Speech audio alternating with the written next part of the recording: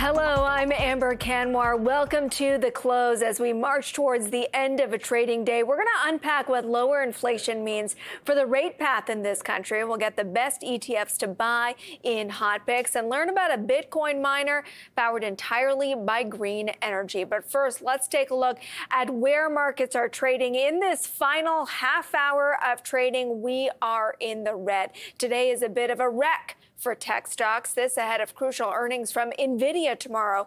The market is pricing in an 11% move in NVIDIA when it reports, and there's anxieties about what that number could hold. That's taking down the NASDAQ and the S&P 500. While the TSX is also being hit by weakness in tech, it's being offset by strength in financials. As we head into the close, we're waiting for earnings from First Quantum and Palo Alto Networks.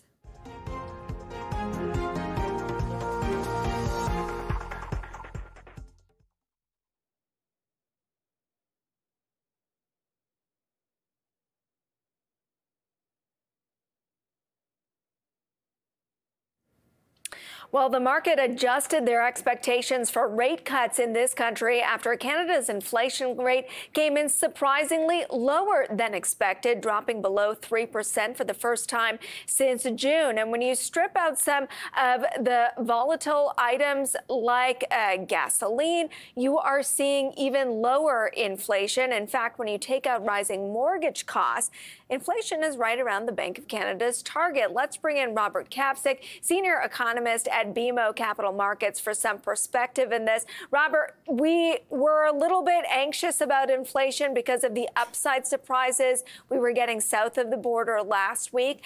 Today in Canada, relief when it comes to the pace of price increases.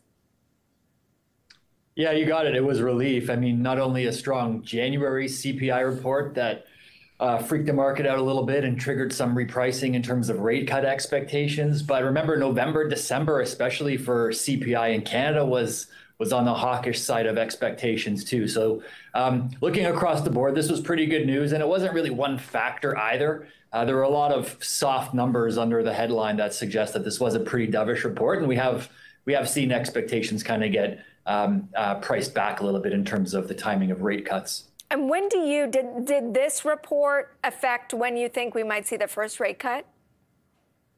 No, so we came into the year of the view that the market got a little bit too hopped up, a little bit too aggressive with not only the timing of when rate cuts would start, but also the magnitude through the course of the year. And then the last couple of weeks, we kind of saw that priced out even beyond what our view was. So our view all along through this kind of up and down of CPI and the economic data flow has been that the bank would be in a position to start cutting rates in June. And just given the numbers that we've seen this morning, I think we're getting even more comfortable with that call at this point. If you factor out the cost of housing, rent, and mortgage, your team points out that inflation is sitting right at 2%. Why not cut rates now? Well, I think you got to be a little bit careful with, stripping out one or two components, especially mortgage interest costs. Housing's a tricky one in the CPI because you have a few factors right now that are very inflationary, like rent and mortgage interest costs. And you can argue that, yes, the bank has raised rates and that's contributed to higher mortgage interest costs. You can argue that rent is a demand problem on the demographic side. It's not really something that Bank of Canada policy is going to control. So if you go ahead and strip those factors out, though, and say, OK, let's cut rates, well, what do? Then we trigger the other components of housing that are directly fed by rising house prices. And, don't be surprised at all if the bank was to come out and cut rates very quickly and aggressively to see the resale market ramp back up. And that, at the end of the day, starts to put some upward pressure back on inflation. So it's not quite as simple as just ignoring shelter costs. But when you look at the overall basket, I think we're seeing pretty good progress on the core inflation metrics. Obviously, there are 3 or 4 of them to choose from. But for the most part, they're saying that the bank is very close, not quite there yet when you look at the underlying run rates, but we're getting very close. Does this mean the Bank of Canada is closer to rate cuts than the U.S.?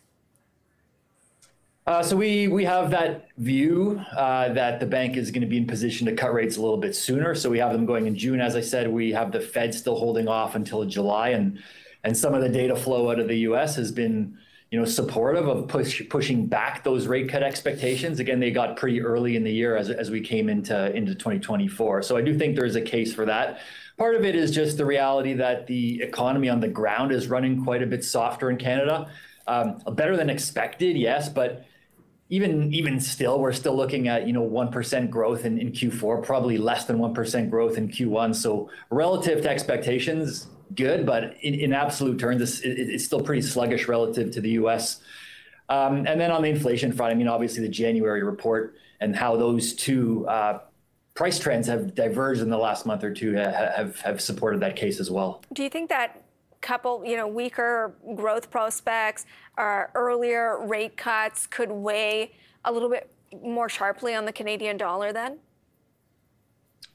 Well, it's possible if the bank can really detach from the Fed. We just don't think there's too much scope for the bank to move away from the Fed in terms of economic fundamentals and inflation fundamentals. The flip side of this argument is that Canada has a productivity problem, right? Whereas in the U.S., we're seeing exceptionally strong productivity numbers, which tends to absorb inflation and allow rates to trend lower than they otherwise would. In Canada, it's the opposite. We're really struggling with productivity growth. So weighing all these factors together, I mean, yes, the case for them to move a little bit sooner is probably there.